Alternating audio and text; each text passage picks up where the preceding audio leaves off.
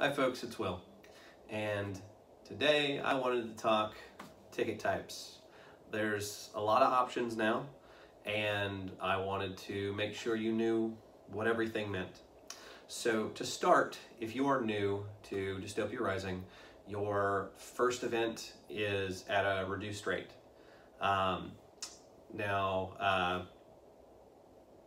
What that means is it's a reduced rate of the standard ticket.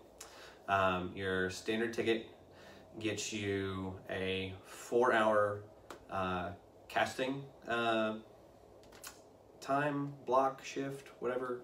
And that means that aside from those 4 hours, you're immersed in the play space.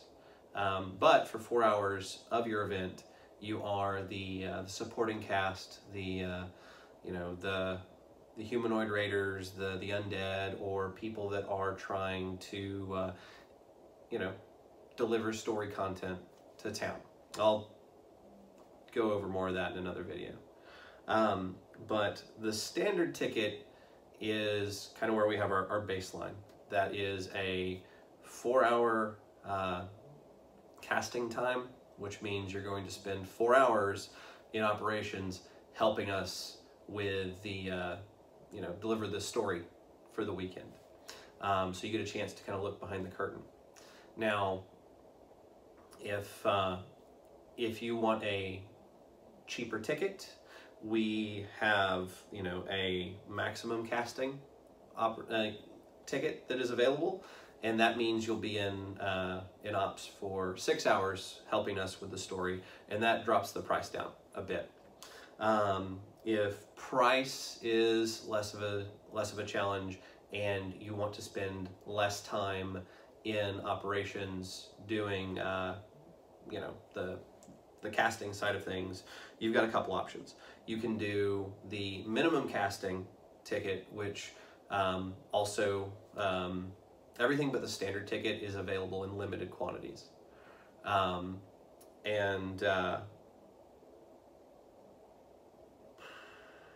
So the minimum is 2 hours of casting time, and then there are the opt-outs, which means you're not going to be doing casting at all. You have 0 hours of casting time. Those are extremely limited and they sell out really fast. So if that's something that you're interested in, please,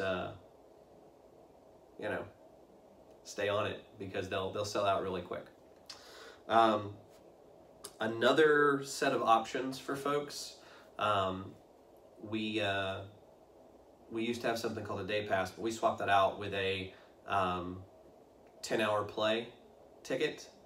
And so how the 10-hour play ticket works is 10 hours of play with 2 hours of ops time doing casting either at the front of it or at the back of it. You don't have to worry about scheduling when you're going to do stuff, just either right when you get there or right before you leave for the time that you're going to be playing that weekend. That's if you're just doing the 10-hour.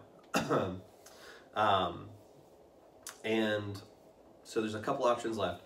The last one that involves you actually being on site is the casting only. So you're not portraying a character, you are showing up just to help populate the casted characters of Dystopia Rising, helping fill out the ranks of NPCs.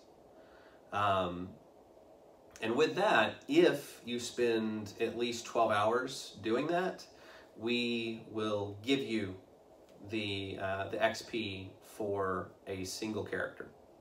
If you have an advanced membership, it doesn't apply to all of them, it just applies to one character. And if you are unable to make the event, but you still want to get the growth, the XP from it, you can purchase a non-attending ticket, and that works. And if you miss an event that you want the build from, you can go back and purchase it. So also sometimes with non-attending tickets, a thing we want to try and do is include extra content that might actually make you incentivize purchasing a non-attending ticket. That's brainstorm area right now. When we have more, we'll give it to you.